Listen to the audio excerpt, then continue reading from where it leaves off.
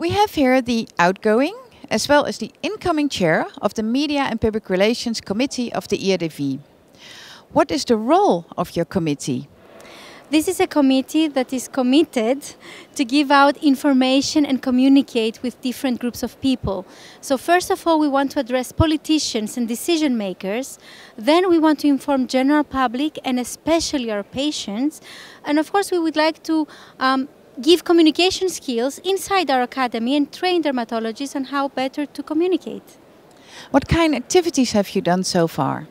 So to go through with the points I made before, first of all, for the decision makers, we went into the European Parliament and we did skin cancer campaigns, and we did it by example. We examined the deputies of the Parliament, the members of the Parliament, and we talked to them about skin cancer, and we tried to sensitize them and also to teach them about this disease and make them partners so we could address the policy making on this issue.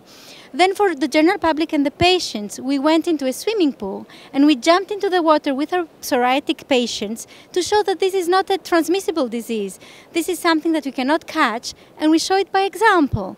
And then about our training, we do always workshop trainings in our academy meetings, and we do help the participants to make a presentation, and then we do like the voice contest. We give scores and we give points, and we help them by showing them how to do it better. And what are the plans for the future? As you have just heard, quite a lot has already been reached. So it is a very good idea to just follow the footsteps which Professor Trakatelli actually has set during her 4-year period, actually. And I think she has been extremely effective on that.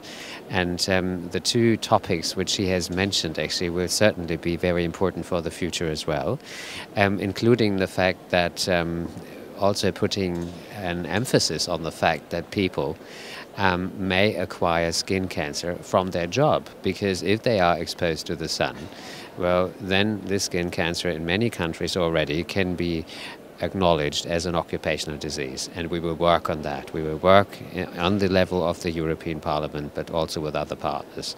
Who are your partners in these activities? Well, we are very happy that the activities of the EADV have come into the focus of UN institutions. The one is WHO, and the other one is the International Labour Organization. And obviously that has turned out to be extremely important, for instance, to reveal the true epidemiology of occupational skin diseases. We will have a much better system to code for them, and that will mean that doctors actually can make clear that they feel that some diseases are occupationally inflicted. What was your motivation to be in this committee? Well, I think that raising awareness is very important. And we raise awareness not by just giving out information, but by communicating. Communication is getting through, is getting there directly. That is communication. And engaging people and making them partners, either just the patients or the politicians. If we all work together, I think then we have better results for dermatological science and for treating people. What is your motivation to be in this committee? Well, dermatology is a rather small specialty, and it may easily get lost. And I think actually we can prove that dermatology can do more for society than you would expect from its size. And that needs to be communicated. Obviously, George Bernard Shaw has said, communication is the illusion that it has taken place. We're going to change that.